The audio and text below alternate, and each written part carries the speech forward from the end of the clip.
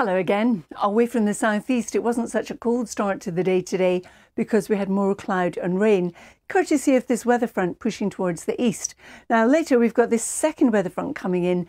That's going to produce some heavier and more persistent rain as it does the same thing, moves from the west to the east. So the bright start in the southeast and the chilly one as well will turn hazier as the weather fronts do approach, introducing more cloud, and this weather front through the afternoon will produce some heavy rain across Northern Ireland, southwest Scotland, northwest England, Wales and the southwest. But where we hang on to some sunshine around the Moray Firth, we could hit 14 or 15 degrees, but it will remain windy across Shetland. Now if you are stepping out, do bear in mind tree pollen is prolific at the moment across southern England and Wales, with the levels being moderate or high today.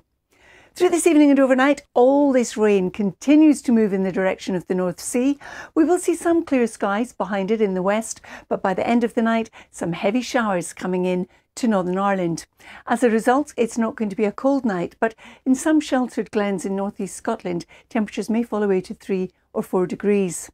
Tomorrow we start off with the cloud and rain in the east. It quite quickly pushes into the North Sea but lingers, especially across Shetland, where it will still be windy.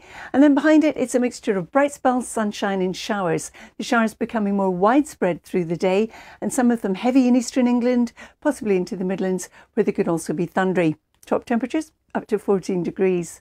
Then Thursday night, you can see how this high pressure builds across us and remains with us during the course of Friday and into Saturday, really blocking these weather fronts from coming in with any substantial rain from the west. So for Good Friday, we still have the remnants of some cloud from Thursday's weather front. We could see the odd shower in East Anglia, perhaps around London, for example. There'll be the exception rather than the rule. For most, it's going to be dry and there will be a lot of sunshine around. Temperatures 9 to about 14 degrees. And then as we head on into the Easter weekend, well, for Saturday, again, a lot of dry weather around. Later we could see some light rain coming in to Northern Ireland from that weather front. Sunday mostly dry with some patchy cloud, but showers for many of us on Monday.